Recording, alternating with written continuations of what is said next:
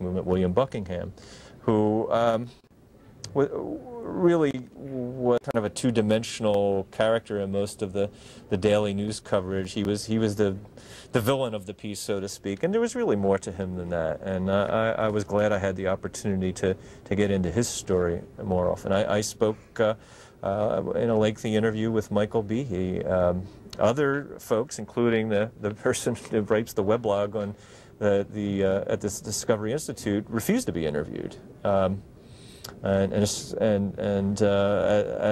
did some of the other leaders of the intelligent design movement. But when I couldn't interview them directly, and when they didn't testify, as a number of the witnesses who had originally said they would come to court ended up deciding not to, I was able to use their expert reports, their other writings, to try and represent what their views were and what their responses were to the allegations of the parents who sued the school district. So I would say that I made every effort and considerable effort to treat the proponents of intelligent design fairly.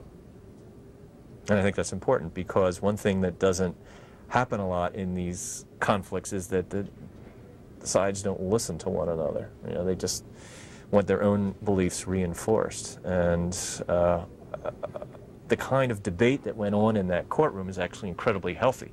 One thing the judge said to me after was, "Gosh, I wish I had let the TV cameras in to film this, because people would be blown away if they saw some of this testimony." Now, no offense to one of the attorneys in the case who's actually sitting here, some of the testimony would have caused this reaction, but quite a bit of it was just riveting. And I think one of the writers who covered it said it was the science class you always wished you had when you were in school, and it was amazing. Science was the star of this of the proceedings, I think, and was fascinating.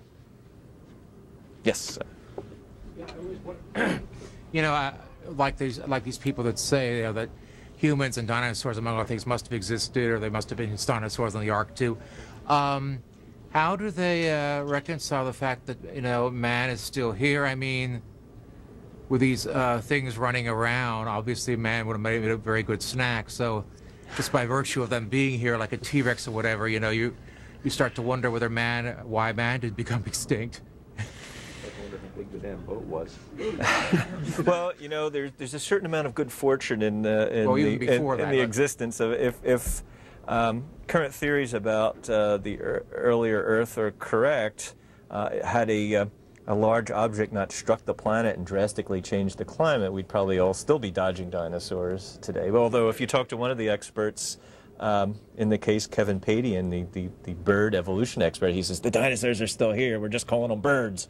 So he says birds and dinosaurs are the same, which is an interesting idea. Well, I want to thank you again. It's been great being here. And I guess we're doing some signing. You have the 10 bookstore, thank you again.